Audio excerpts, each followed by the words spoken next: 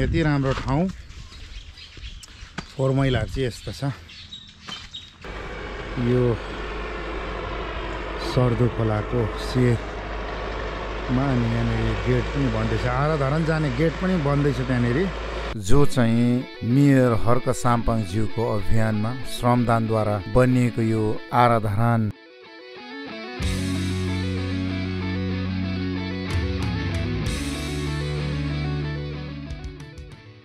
अभिवादन। अहिले चिन्डे डाँडामा छु म। यो वर्ष पनि यो चिन्डे डाँडाबाट धरान चाहिँ बादल मुनि देखेको हामीले धेरै दृश्यहरू देखेका छौँ। यो चिन्डे डाँडा पनि एउटा मानङकोट जत्तिकै एउटा दृश्य अवलोकन गर्न सकिने ठाउँ हो। धेरै उचाइ त छैन यो, र पनि यहाँबाट देखिने दृश्य चाहिँ रमणीय हुन्छ। म आज त्यो दृश्य त लिन सक्दिनँ होला, र पनि यो ठाउँ आएको छु। अहिले बारेर यो ठाउँलाई त्यस्तो बनाएर रहेछ, राम्रो बनाएर रहेछ।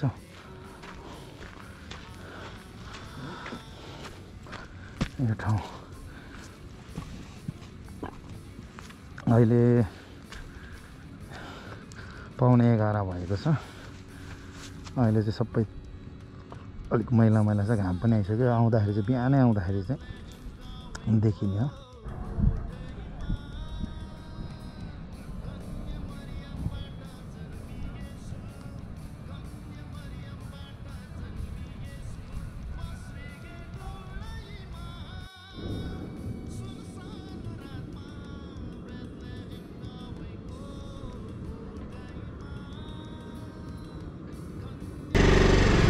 अहिले चाहिँ चिन्डे डाँडाको भ्यू पोइन्टदेखि उता भ्यू टावर हुँदै माथि संस्कृति पार्क निस्किँदैछु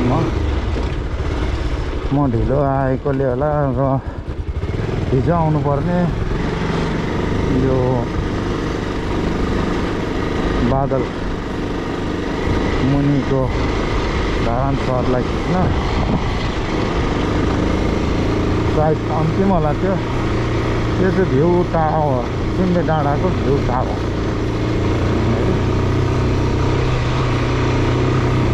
अहिले चाहिँ म यो चिन्डे डाँडा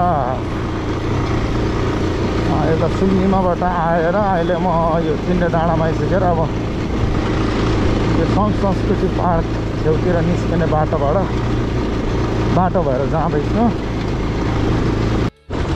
म चिन्डे डाँडा हुँदै अहिले संस्कृति पार्क निस्किने बाटो आएको छु। संस्कृति पार्क हुँदै झर्नु पर्यो आज। सायद यो जाडो अन्तिम जाडो होला।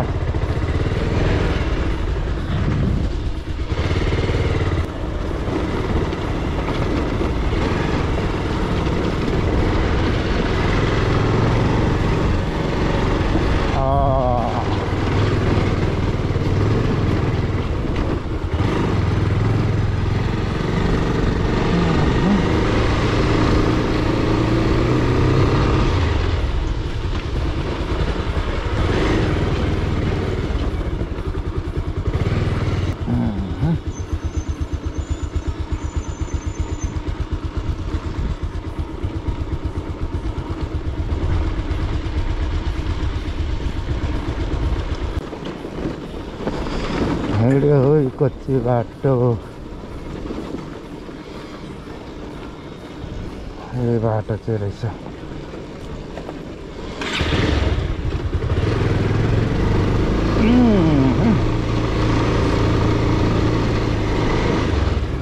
बिपी पार्क जाने यहाँ पनि दामी घर बनाएर रहेछ, सुन्दर।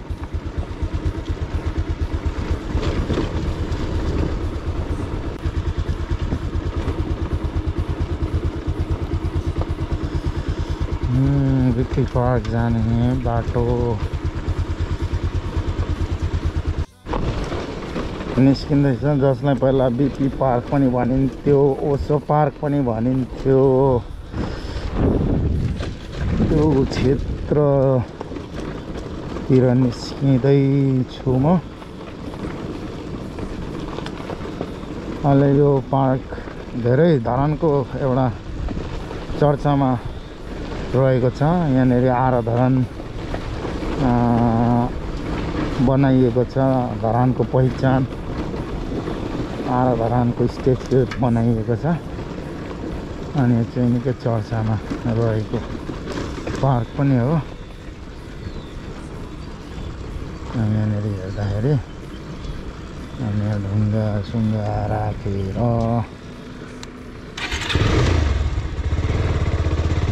बनाइएको छ। यहाँ बिपीको स्ट्याच्यु भएर बिपी पार्क पनि भन्छ होला, तर अब चाहिँ संस्कृति पार्कले फेमस हुने भएको छ। यहाँ ढुङ्गा राखिँदो रहेछ।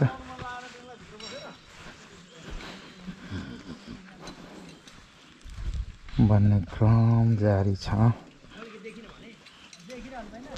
अहिले यो संस्कृति पार्कको यहाँ गेट बन्दैछ।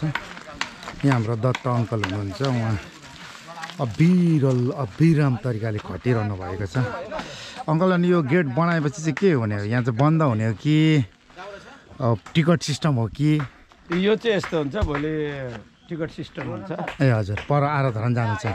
ए अनि यो चाहिँ कोही बेला अब यो गेट भनेको चाहिँ अब हजुर आवश्यकता अनुसार सामान ओसार पसारहरू तपाईँको यो के अरे कोही बेला एम्बुलेन्स पस्ला रे, फायर ब्रिगेड चाहियो हजुर, अथवा कोही एउटा केही आवश्यकहरू ट्र्याक्टरहरू जाला, सामान हुन सक्छ, पाइपहरूको आवश्यकता होला, केही ढुङ्गाको आवश्यकता होला, त्यसले गर्दाखेरि गेट चाहिँ बनाउनु पर्छ यो हो।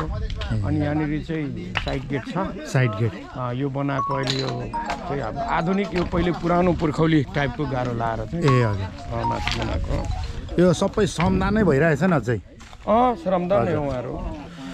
ल अङ्कल, धन्यवाद तपाईँलाई। हेलो हजुर, सेवाहरू। ल यहाँनिर भित्र गयो, यहाँनिर पुरानो तरिकाको गेटहरू बनाइँदैछ भनेर सुनेका छौँ।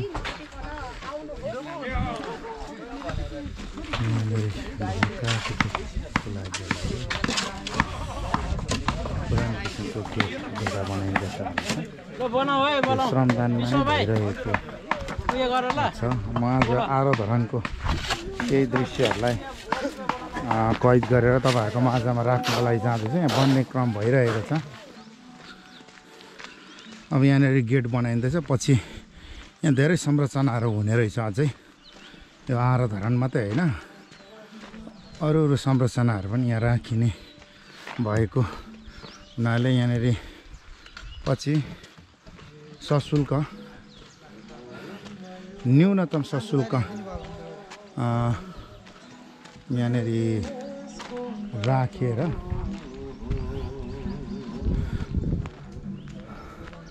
एउटा धरानकै एउटा के भन्छ भने अब आय स्रोतको एउटा सानो पाटो पनि बन्ने रहेछ। पर चाहिँ पानी ट्याङ्की छ, पर पानी ट्याङ्की यहाँ बन्ने क्रम अझै पनि जारी नै छ। यहाँनिर यो चाहिँ धरानको पहिचान आराधरान।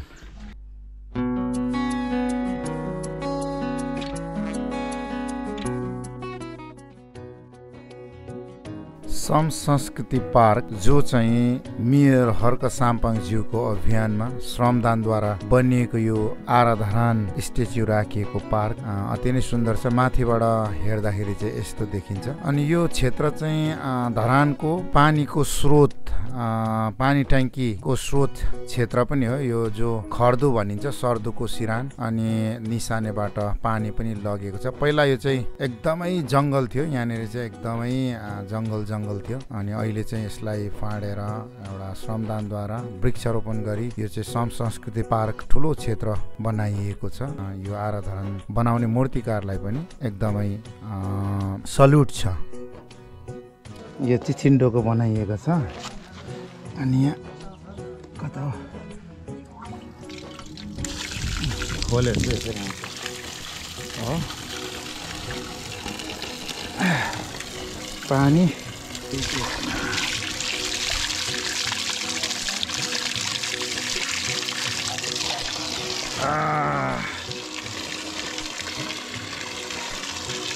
इन्द्रको पानी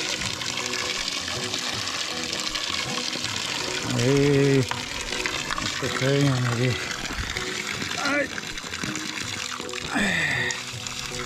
अहिले चाहिँ मार्ने पनि बनाएको छ अब यसलाई अलिक सुक्खा लाग्दैछ नि त खोलिरहनु पनि हुँदैन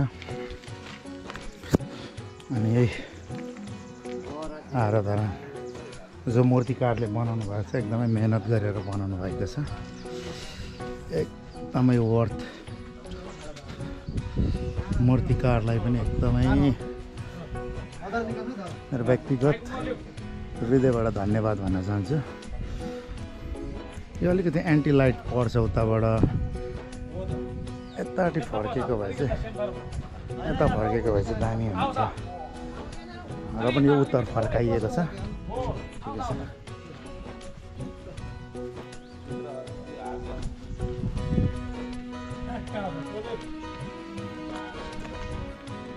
पोजिसन गर भाइ स्टाइल पारा दुईजनाले ल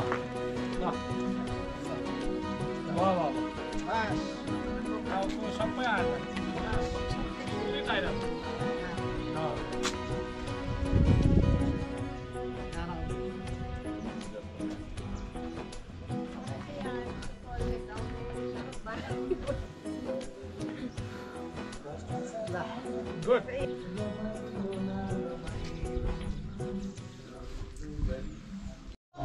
ल यहाँनिर यो स्पिकरहरू राखेको छ अनि यो संस्कृति पार्कभरि परमाथि खर्दुको फेदसम्म स्पिकर राखेको छ अनि हाम्रो मेयर हर्क साम्पाङ ज्यूले गाउनुभएको देशभक्ति गीत अनि अरू गीतहरू पनि यहाँ गुन्जिरहन्छ यो एउटा पहिचान पनि यहाँको यसरी गीतहरू लागिरहन्छ यहाँनिर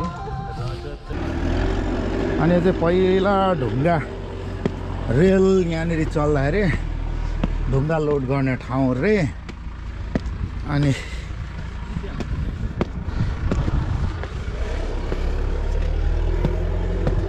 यहाँबाट पनि माथि गएर पनि हेर्न सकिन्छ अहिले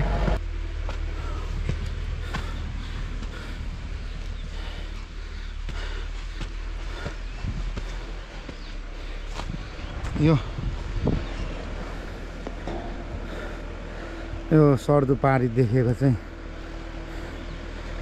रक गार्डन पार्क भनौँ यति राम्रो ठाउँ फोहोर मैलाहरू चाहिँ यस्तो छ यो फोहोर मैला हामीले गरेको भन्नुपर्छ यो चाहिँ होइन पिकनिक खानु मजा आउँछ मजाले बियर पानी के भनौँ पुलाउ सबै खानु मजा आउँछ खाइसकेपछि चाहिँ यसरी छोड्नु पनि मजा आउँदो होला मेरो त मनले मान्दैन म जहाँ गए पनि फोहोर यस्तो भयो भने सफा गरिहाल्ने बानी हो तर अब यत्रो फोहोर छ अब यो कसरी चाहिँ यो चाहिँ एक्लैले पनि सम्भावना छैन त्यही पनि हामीले सचेत हौँ भन्ने एउटा जानकारी नि यसरी फोहोर मैला चाहिँ नगरौँ हजुर यो फोहोर मैला गरिसकेर खाइसकेपछि पिकनिक खेल्न आउँ खाजाहरू लिएर आउँ यो पार्कमा एकदमै रमाइलो गरौँ तर रमाइलोको साथसाथै यो महिलाहरूलाई पनि व्यवस्थापन गरेर जान सक्यो भने चाहिँ राम्रो हो एउटा भनाइ सुनेको थिएँ कथा समुद्रको किनारमा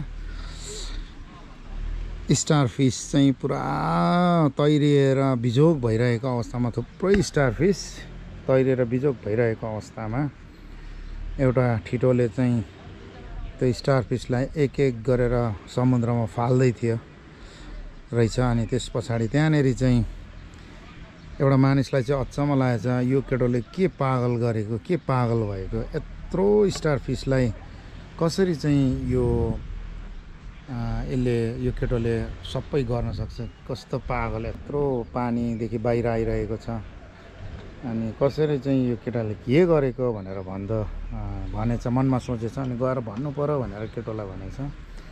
अनि त्यहाँ के हेलो महाशय, तपाईँले के गर्नुभएको? यो यत्रो स्टार फिसलाई, यो माछालाई अथवा यो पानीमा फ्याल्न सक्नुहुन्छ तपाईँले? यो एउटा दुईटा फालेर के फरक पर्छ तपाईँले फ्यालेकोले भनेर सोधेछ। अनि त्यो ठिटोले भनेछ, होइन हजुर, मैले यो फालेकोले त मैले फरक पर्दैन, तर म जसलाई फाल्दैछु, जुन स्टार फिसलाई टिपेर फाल्दैछु त्यसलाई चाहिँ फरक पर्छ। जुनलाई मैले फ्याल्दैछु पानीमा, त्यो पानीमा गएपछि बाँच्छ नि त, त्यसलाई चाहिँ फरक पर्छ भनेर भनेछ। त्यस्तै हामीले पनि यो फरक पार्नको लागि चाहिँ हामी आफै सचेत हुनुपर्छ जस्तो लाग्छ है। एउटा यो सानो सन्देश पनि, अब यत्रो मैला छ होइन, अनि यसलाई चाहिँ टिपेर हामीले अबदेखि सुरु गऱ्यौँ भने चाहिँ मैलाहरू नरहला।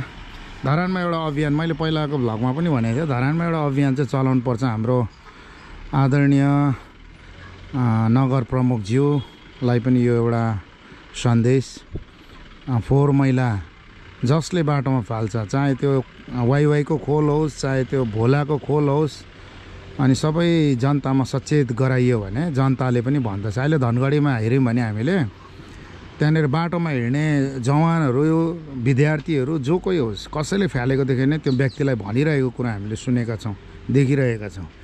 एउटा फ्याल्नुहुन्छ, अब तपाईँले 10 वटा टिप्नुहोस् भनेर। अनि अब यहाँ फोहोर मैला उठाउने व्यवस्थापन अथवा फोहोर मैलालाई चाहिँ उठाउने कम्पिटिसन जस्तै काठमाडौँमा बालेनले गरे नि सुरुवात, त्यस्तै गर्नुपर्छ यहाँ पनि। यो संस्कृति पार्कमा खाजा लाइन पनि छ यहाँनिर, यो व्यवस्थित गरेको छ। बाबु यो के अरे रुख टमाटर बचाएको ए हुन्छ हुन्छ। चाउमिन, रुख टमाटरको अचार भनेर भन्दै हुन्छ।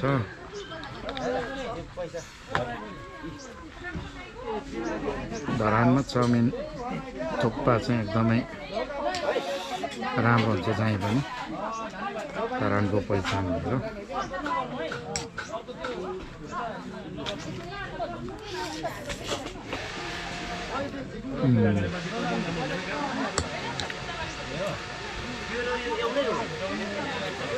मिठो बनाउनु भएछ, मिठो बनाउनु भएछ। किनभने धरानको पहिचान चाउमिन, मोमो, थुक्पा हो नि त।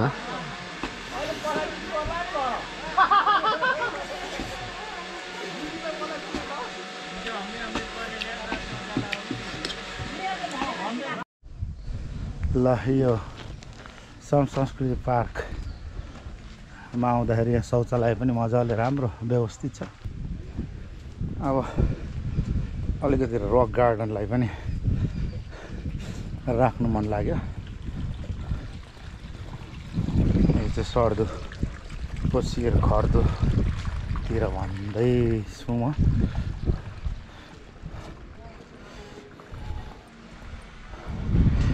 यो चाहिँ धरानको एउटा प्रचलित पुल पनि हो। यहाँनिर सेल्फी फोटो खिच्न निकै रमाउने गर्छ। त्यो पर विशेष त्यो फुलमा हैन, त्यो परको फुलमा चाहिँ विशेष गरी रमाउने, फोटो खिच्ने। यो चाहिँ रक गार्डन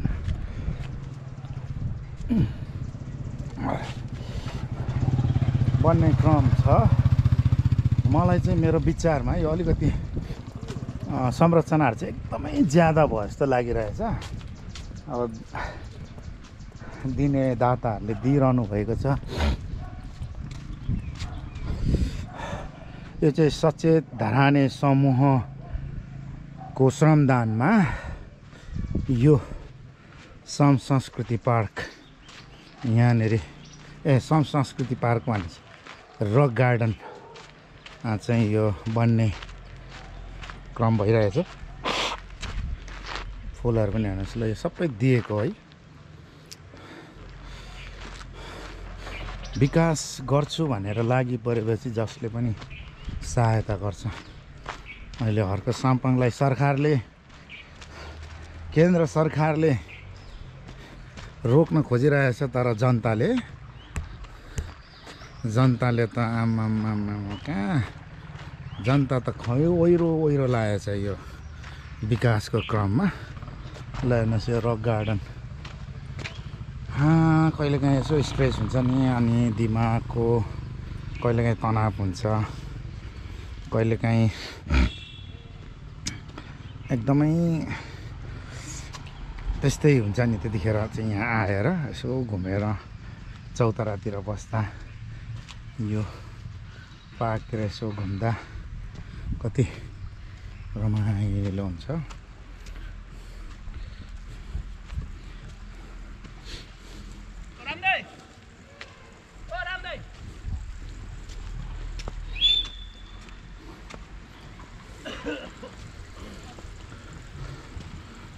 ल बन्ने क्रम जारी छ, बन्ने क्रम बनिरहेको छ। यहाँनिर चाहिँ पुल लगाएर पानी हाल्ने सौजन्य रत्न लिम्बू अरे।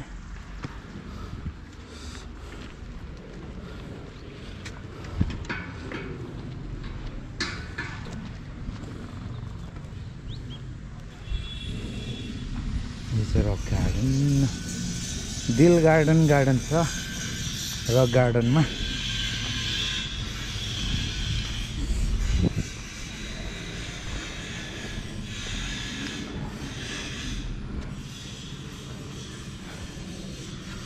रक गार्डन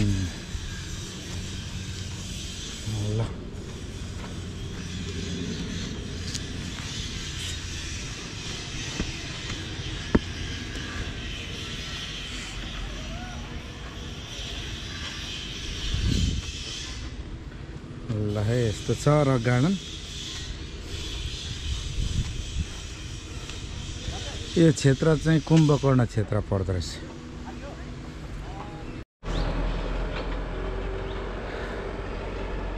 ल रक गार्डन बन्दै छ, बन्ने क्रम नै छ। यो सर्दु खोलाको सेरमा, अनि यहाँनिर गेट पनि बन्दैछ। आधा धरान जाने गेट पनि बन्दैछ त्यहाँनिर। सम्याउने बन्ने क्रमहरू जारी छ, बाटोहरू बन्ने क्रम। अनि यो खोला यही हो, धरानेले पानी खाने पहिलाको स्रोत। अझै पनि पानी माथि खर्दो र निसानेबाट आइरहेको छ यो माघको बेलामा पनि। अनि कोकाबाट पनि पानी ल्याइएको छ। धरान चाहिँ एकदमै स्ट्रगलिङ फेस चाहिँ के हो भन्दाखेरि पानीको हो। अब आबादी बढेको कारणले अब यो पानी दीर्घकालीन रूपमा पानी ल्याउनको लागि यहाँको सरकारमा आउनेहरूले चाहिँ पहल गर्ने हो। अब अहिले पनि मेयर हर्क साम्पाङले एकदमै जोड गरिरहनु भएको छ। कोसीको पानी विकल्प भनेको नै, अन्तिम विकल्प भनेको नै कोसीको पानी हो। अब त्यो ल्याउनु पनि एकदमै ठुलो चुनौती छ नि त। ल हजुर, यो रक गार्डनबाट मैले यो पुरानो यो धरानको पहिचान, ढुङ्गा बोक्ने रेल, यहाँबाट ढुङ्गा लाने, यही खोलाको ढुङ्गा लाने, चक्करघट्टी लाने, त्यहाँनिर त्यो बाँधको लागि, कोसी बाँधको लागि, कोसी भीमनगरको लागि पनि। अनि यो चाहिँ स्टेसन ढुङ्गाको लागि। अनि यहाँ चाहिँ रेलिङ लगाएर राम्रो बनाएको छ। यो माथि यसलाई बिपी पार्क पनि भन्थ्यो पहिला, ओसो पार्क भनेर पनि चिनिन्थ्यो। अब यो चाहिँ संस्कृति पार्क भनेर चाहिँ चिनिँदैछ। ल तपाईँहरूलाई पनि घुम्नु मन लागेको छ भने आउन सक्नुहुन्छ यहाँनिर। कस्तो लाग्यो तपाईँहरूलाई यो कमेन्ट्स तपाईँहरूले गर्न सक्नुहुनेछ। मैले अहिलेलाई यो संस्कृति पार्कको सम्मको यो भ्लगलाई मैले यहीँनिर बन्द गरेँ। सबैलाई फेरि मेरो अभिवादन। अर्को कुनै भ्लगहरू फेरि तपाईँहरूको माझमा लिएर आउने नै छु। By by.